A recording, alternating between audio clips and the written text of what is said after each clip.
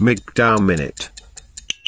This is Canadian MGTOW, having fun, and not giving a shit. Well, another day, another threatened feminist. Meghan Murphy, a misandrist at Feminist Current, wrote an article protesting sex dolls. But what is really telling about Meghan's hatred of men can be summed up in the first sentence of her article. To paraphrase, sex dolls are a solution to not only men's supposed loneliness and unmet sexual needs, but to their violent, perverse desires. I think little Meghan might be projecting. According to a 2011 study, 25% of straight porn searches by women are for videos featuring violence against their own sex. Search rates for more extreme types of sexual content are at least twice as common among women than men. Meghan's first sentence is what I personally hate the most about feminists, and that is their empathy gap. The phrase,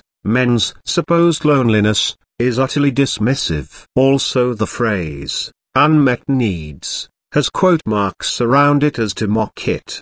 Sexual satisfaction isn't a male need, it is a human need. There is a real issue that some people will never date. There will always be too ugly, fat, shy, or antisocial that they will probably never find the right person for them. And if you are MGTOW, the juice is simply not worth the squeeze. The real issue feminists have with sex dolls, which they will never admit, is this: women have always been the gatekeepers of sex, and that gives them power. Anything that threatens or decreases that power, will be summarily protested. Now if you will excuse me, I have some violent perverse desires to attend to.